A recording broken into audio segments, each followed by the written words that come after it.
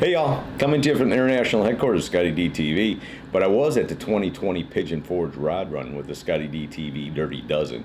And this year we ended up with 10. COVID, some people couldn't make it, and then the promoters asked me not to invite, fill those spots when they fell out so that we'd have more room for people to come in and enjoy the vendors and the cars that were there. So we ended up with 10. Understand, I could have put 12 together, most of the time it's 14, but for you counters out there, yes, you'll see there's 10 cars. But again, we had a great weekend, awesome time. It was so good to get out. Big shout out to everybody that puts that show on.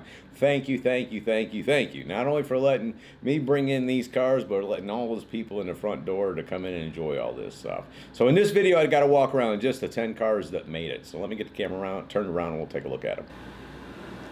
So first of all, we got Troy's 1967 Camaro. True unveil. He kept it from spring because of COVID. Couldn't show it, and we unveiled it. Invited him in the spring, and then he couldn't make, they didn't have a show, so we ended up unveiling it at the fall show. Very cool car. Got a feature coming on that one. ScottieDTV.com. Dole Thomas's 1966 Charger. Rudders rods. All these cars actually either have a feature or have one coming soon. There was two that we unveiled up here at the Dirty Dozen 2020 Pigeon Forge Rod Run, and I haven't got those posted yet. Another Dole Thomas 1957 Ford by Rudders Rods. Very cool cars, all of them. I was proud to have them all there. They were all there for good reason. If you've never been to the Pigeon Forge Rod Run, of course you need to get there. And if you have been, then you know what I'm talking about. You wouldn't want to miss it, would you? Especially when we got the Dirty Dozen and John Jennings' 1970 Ford Torino, all in. Back in with the new LeComte interior. How cool is that? Blacked out wheels. Check out the feature, the upgrade of the LeComte interior on that one. Parquet is the color. How cool is that?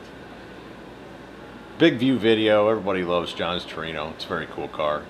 If you've not seen it, make sure you check it out, ScottieDTV.com. Got Tommy's 1955 Chevy wagon. Appeared at SEMA. LeComte interior. ScottieDTV Dirty Dozen. Invitee to the 2020 Pigeon Forge Rod Run. Cool car. Tommy's a cool dude, too. If y'all were out at the show and got time to talk to him, you figured that out. Cold Sweat 1929 Ford. Ricky Bobby built. Keith's the owner, very cool guy. That was actually the car that was on the t-shirt. On top of being in the Dirty Dozen, how special was he? He got to be on the Pigeon Forge Rod Run t-shirt on top of that. True unveil, 1957 Chevrolet, Big Oak, Mark Schaefer. Car he had when he was a kid. That was a car he bought when he was like 17 years old. And then a little while back he brought it to Big Oak. They put their touch to it, and then we unveiled it at the ScottieDTV Dirty Dozen. Cool car. Feature will be up soon on that one. Jerry's GTX. Jerry's GTX is a driver. It's always been a driver. It used to be a drag car. He bought the car, got a ticket like that night, couldn't drive the car on the road for a year, so he took it to the racetrack and drove it. And he's had it all this time. So it's a cool car, cool story.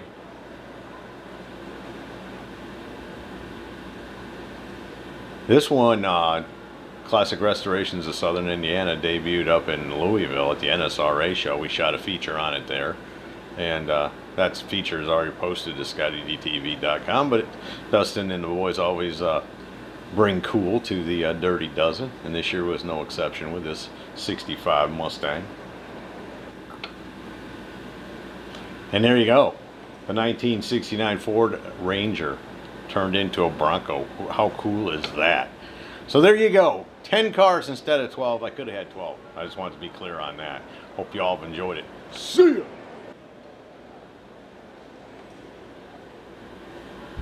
Hey y'all, make sure you subscribe to this channel and visit ScottieDTV.com for an easy way to search the hundreds of videos I have posted. Either click the link in the description or the one at the end of this video.